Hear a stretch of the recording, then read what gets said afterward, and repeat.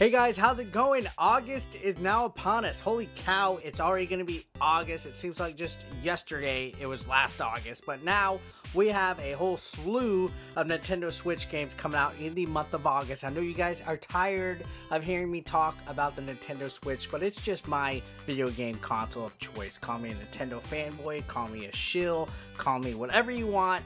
I love it. I'm excited, and August has a great selection of games that I want to talk about and pick my favorite ones out of the bunch. So without any further ado, let's begin today's video. And if you are brand new, feel free to throw that subscription, throw it like Nolan Ryan, and smash that like button, and let's begin.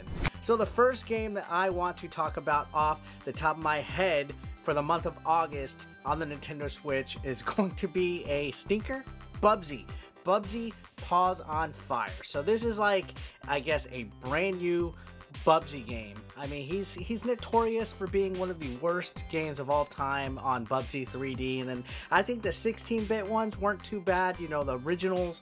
This one comes out actually at the end of August, August 29th. It's going to be available physically for the Nintendo Switch. It's going to be in the eShop for $24.99, and I'm betting physically it will be $39.99. So why not just pay about 10 bucks more to get it physically? If you're a retro gamer like me and stuff, you're more than likely going to get this game just because of the name value, or the lack of name value, or the notorious name value alone. I mean, Bubsy. It's Bubsy, and it's going to be on Nintendo Switch. Why not get it? Why not sink the teeth into it? Me personally, I'm not having any high expectations at all for this game. I'm going to get it for the novelty of it. If I'm going to be completely honest, I'm going in expecting this game to be completely horseradish. And the main reason, again, why I'm going to get it is just so I can say I have Bubsy on the Nintendo Switch, because I think it's going to be a complete dumpster fire. Again, August 29th, it's going to be available digitally and physically, so I'm going to be picking it up physically more than likely. Now, the next game that we have here is called Oninaki, and I talked about this actually in one of my videos I did with Isha Gaming. We were discussing our RPG games coming out for the Nintendo Switch. This looks like it's going to be only available digitally, and it's listing a August 21st date for release, $44.99. For a digital release, that's actually pretty pricey. I'm really hoping that they decide to come out with a release of it, or at least one of these limited run things come out. There is a demo already available in the Nintendo Switch eShop if you want to give it a little look-see and take a look at it. But this one actually caught my attention solely for the reason that it's a hack and slash type of style of game. There's a lot of customization with the weapons and the loadout and everything like that. There's like a whole bunch of demons that you can use to customize how your character fights, and I think it's going to be actually really neat. I like these deep, huge, compelling single player experiences, and this one actually has a real good looking visual art style as well that I just want to really play. So if you haven't checked out any of these games, it's made by Tokyo RPG Factory, who does fantastic. They have a good reputation and stuff. This is August 21st, $44.99. It's a little bit on the higher end, especially if it's going to be digital only. I don't see anything on Nintendo's website that is actually even specifying that it might be released physically or not. I could be mistaken, but you know, give it a little look-see. I mean, I think it looks good. Now, the next one we have is Damsel. This is an indie game. It's going to be available August 7th, and it has a neat little premise. It's a classic arcade-style type of game. It has like a good little, like, cartoony comic book type of vibe. You're playing as a damsel, but she's not in distress. I think it looks pretty cool. It looks neat. She has, like, you know, shooting abilities, dash abilities, everything like that. Honestly, I think this game looks like it's going to be a freaking phenomenal little indie game. It's an arcade platformer.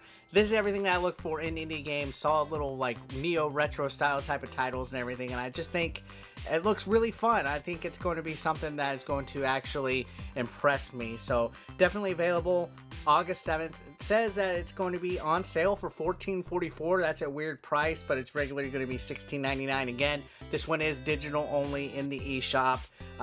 Small title that I haven't seen many people talking about it. I personally will be covering it. In fact, I already have a review copy of it that I will be checking out shortly making a video about it, so stay tuned.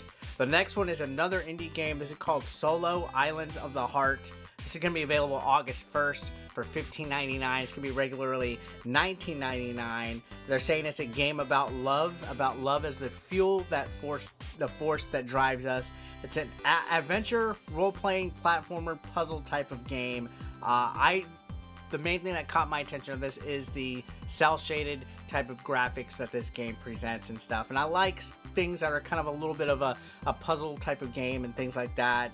You know, that's why I like things about like Legend of Zelda and things that kind of give you this kind of homely type of a vibe to it and stuff like that. And this one looks like it's something that I definitely could spend a lot of time in. Again, August 1st, right at the beginning of the game. I think this one's going to be something that is going to actually catch my attention emotionally and make me like, I'm probably going to fall in love with this game. And then the big barn burners that I'm looking forward to, and mainly because I missed out on this initial release when it came out on the PS4 and Xbox One, August 13th. Great date. Friday the 13th itself. Friday the 13th, the game Ultimate Slasher Edition coming out physically for the Nintendo Switch, $39.99. I did not play it when it came out on Steam and PS4 and all that. I've missed it. I've missed the boat, and I didn't think it would ever come to Nintendo Switch, but we're getting it. I love Friday the 13th series. Who doesn't like Jason Voorhees? I'm definitely going to be sinking my teeth into this one. This is going to have several things that are included from the original. I guess all the different varieties of Jasons and everything like that. It's a game where you basically hide from the computer or player, whoever's Jason at the time. You know, it's a multiplayer survival game that takes place at Camp Crystal Lake, and I've seen tons of Let's Plays about it, tons of people playing it. This looks like it's going to be something that's great and perfect to play for Nintendo Switch Online. August 13th, it's going to be $39.99.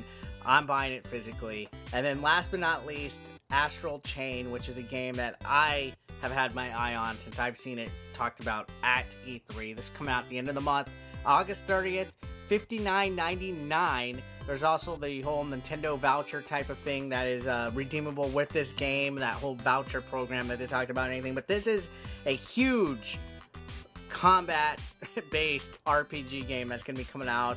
It's like a huge thing about in the future with like an interdimensional invasion of, you know, living weapons and things like that, and features a lot of like, it's more like an action RPG, I would say, but it has a heavy anime type of look that just caught my attention. This is something that reminds me of like Xenoblade Chronicles X, a huge single player campaign game that I can sink so many hours into, and this one is finally coming out. I have not checked anything else about it. I don't know if there was a demo or anything. To my knowledge, there wasn't, but a physical release game of this is what I'm more than happy for. I will be picking this up August 30th, checking it out. I'm probably going to lose a lot of sleep playing this game, but I'm absolutely looking forward to sinking my teeth into it. So guys, yeah, these were my picks. That was, what, 6 games for the month of August that I'm looking forward to the most. What are your picks? Is there anything that I might have missed? Maybe a smaller indie title, maybe a bigger release that I just kind of skipped over? Comment down below, let me know. And again, if this was your first time checking the channel out, if you've never been here before, feel free to throw a subscription my way. Smash that like button on the way out. I'll see you on the next video, guys. You have a great day. Thanks a lot for watching again. Peace out. I will be appearing at Game On Expo August 9th to the 11th. Looking forward to it. This is my 4th Game On Expo. Holy cow. Already been there several times. Each time I go, more and more, I enjoy it. It becomes much more epic. I mean, this year alone, we're going to have Charles Martinet, who voices Mario. We're going to have the voice actor for Bowser, the voice actor for Peach. We're going to have the voice actor for Ash Ketchum and the voice actor for Bulbasaur and other Pokemon. So there's a lot of voice actors. It's not just a YouTube convention, but some of your favorite YouTubers, including myself and Shady J from The Shady J Show, will be in attendance. But also John Hancock, Boogie2988, Kinsey, Metal Jesus Rocks, John Riggs, and plenty more that have yet to be announced will be at this convention. It's an awesome 3-day convention. There's so much to do here. They have lots of tournaments, lots of panels, lots of after party activities, things like this. You know, the desert's already hot, but when Game On Expo comes to Phoenix, it is super hot. So this is at the Phoenix Convention Center, right in the heart of downtown. There's a lot of different bars, pubs, restaurants, and everything to do. I always have a great time, and again, I will be out there with some merch and, you know, taking pictures, kissing babies, things like that. So yeah, first Game On Expo, and then we have Southeast Game Exchange coming up. So that's my 2 August conventions, which I'm definitely looking forward to being a part of. Consider supporting 8-Bit Eric on Patreon for just $1 a month. Link below in the description. You want to become part of the hashtag 8BE Nation, guys? Well, be sure to pick up your official merch, now available online. Link is below in the description. We got classic t-shirts, tank tops, hoodies, and even women's apparel. Don't forget, pick up your official merch now. And while you're at it, guys, feel free to watch the next video, or why don't you catch up on one that you might have previously missed. Thanks again, guys, for all the support. I couldn't do this without you. You guys are amazing, and don't forget to subscribe and click that like button if you are brand new. Thanks again, guys. Peace out.